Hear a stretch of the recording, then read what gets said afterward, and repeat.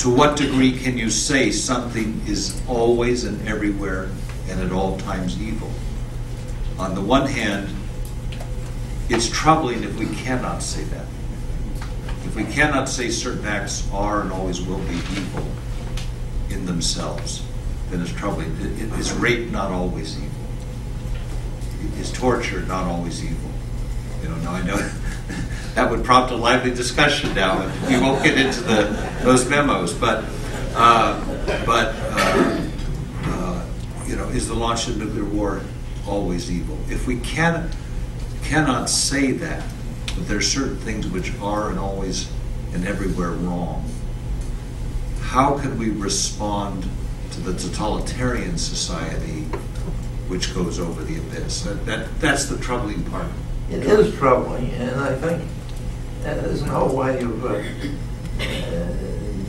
dealing with it as an abstract proposition. I think you have to say, as far as I can see, given my experience, the experience of other Christians, the experience of the church, these things are wrong and will continue to be wrong. And I can't imagine circumstances in which it will be different. But I think that desire for certainty, which every human being has, is less important than the desire for understanding. And I think one must try to understand why something is wrong and why it might change in some cases, not in all cases.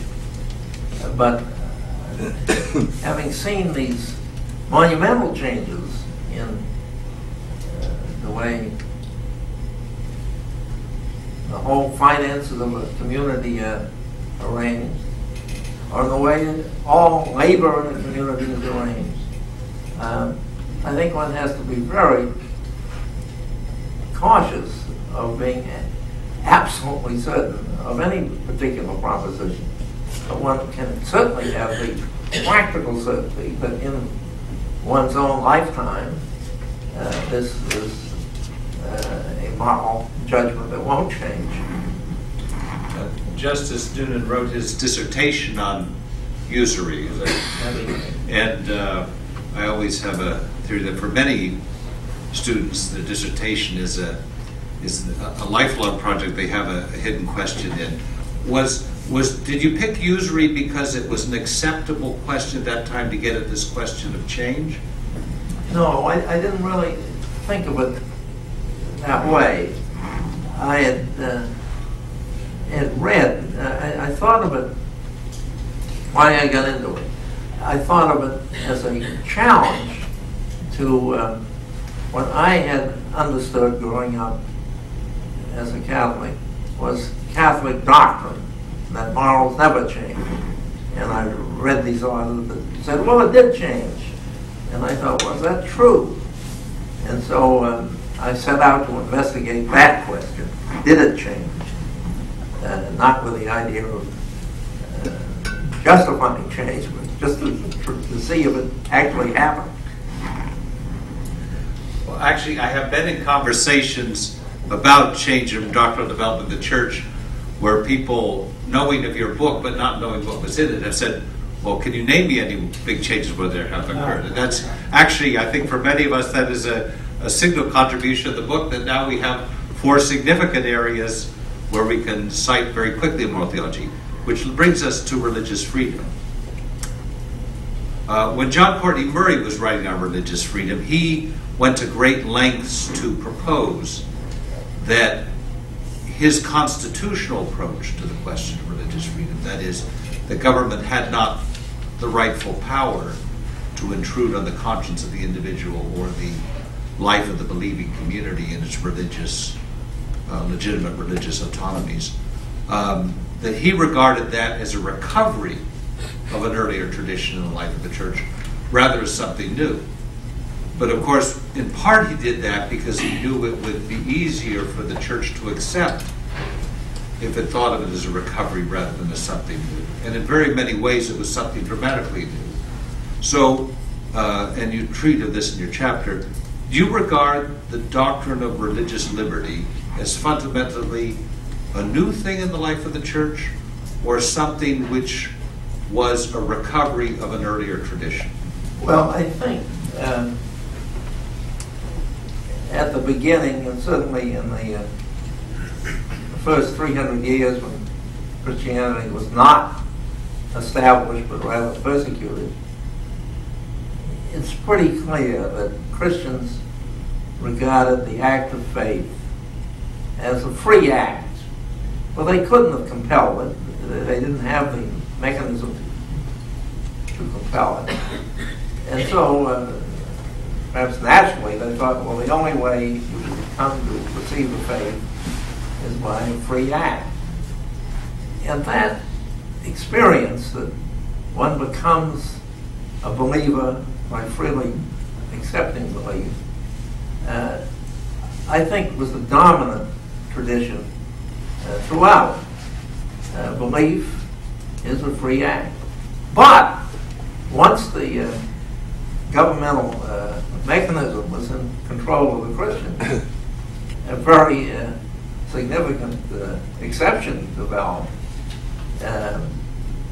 If you are baptized as a Catholic and deviate from the faith, you've done something sinful and you're subject to coercion. And that view really begins with Constantine and the church is established. It's applied vigorously in the 4th century against the Donatists, who had strayed from orthodoxy. And tragically, and most significantly, it was endorsed by St. Augustine, who said it works. You beat these people, you give them a good beating, they'll come back. He was looking at the peasants of North Africa.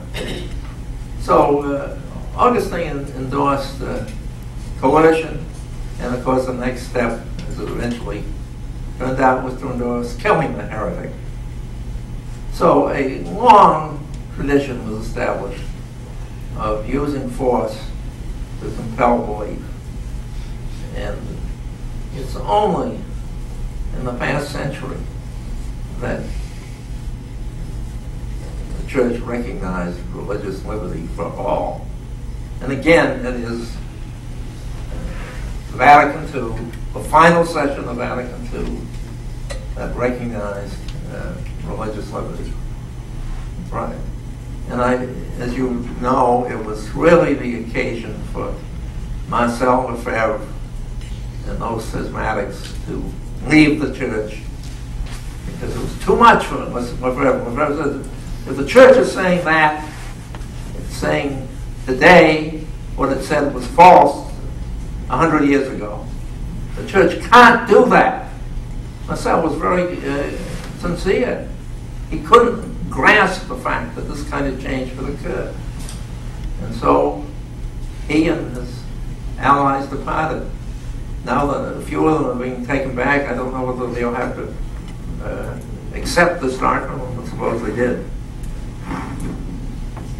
Well, that brings us to the point, how should the church react to such fundamental change? That is, there is a great tendency, and it was very present in the last pontificate, when Pope John Paul II would apologize for things. He would apologize for Galileo or for the Holocaust.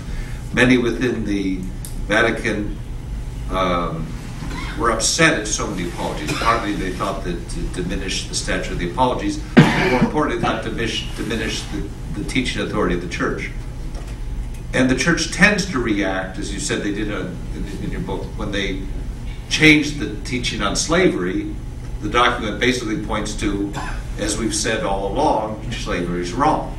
And there's a great tendency to do that. How should the church confront its own change in doctrine? And is that error? Is that deepened insight? We'd all like to call our errors, I think, deepened insights. But how should the church think about this as you've reflected on?